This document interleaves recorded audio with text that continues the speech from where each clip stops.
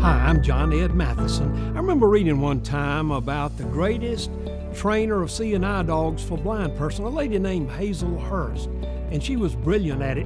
One day someone asked her, what is the most difficult thing about training a C&I dog for a blind person?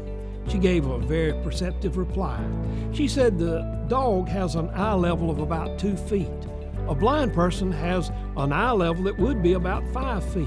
The toughest thing is teaching the dog to lift his eye level from 2 feet to 5 feet. Otherwise, he would be constantly leading that person into objects that were 4 or 5 feet high. You know what's God's biggest problem with some of us? Is lifting our eye level. We look at things one way and He wants to lift our level to say, look how it can be.